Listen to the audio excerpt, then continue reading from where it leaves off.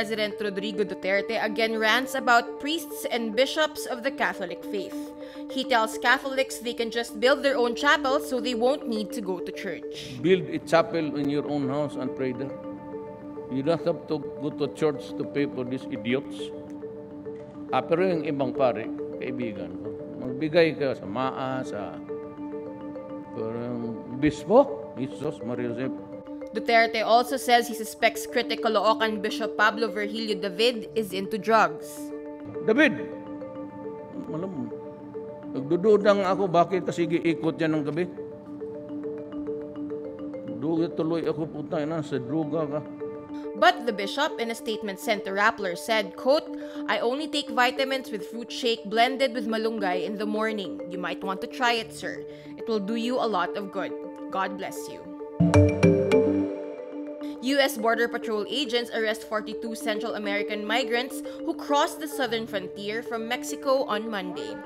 They were among a group of migrants held back by tear gas and rubber bullet fire when they tried to rush the border on Sunday from a camp where about 5,000 people are staying. San Diego Sector Border Patrol Chief Rodney Scott says the migrants assaulted the U.S. agents, so they had to be held back using riot techniques. The migrants, mostly from Honduras, are part of a caravan that traveled to the U.S. border and loudly condemned by President Donald Trump.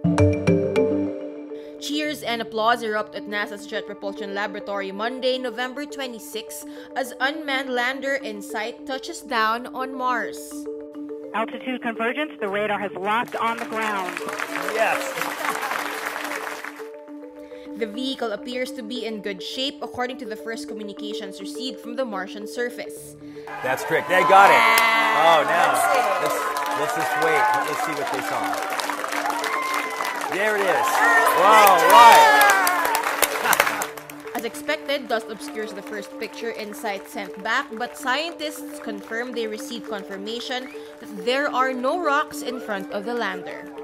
Next, InSight must open its solar arrays as NASA waits until later in the afternoon to learn if that final crucial phase went as planned. InSight is designed to listen for quakes and tremors to make a 3D map of the planet. In some sense, it's like a time machine. We can go back and understand the processes that formed Mars just shortly after it was accreted from the solar nebula. The spacecraft is NASA's first to touch down since the Curiosity rover in 2012.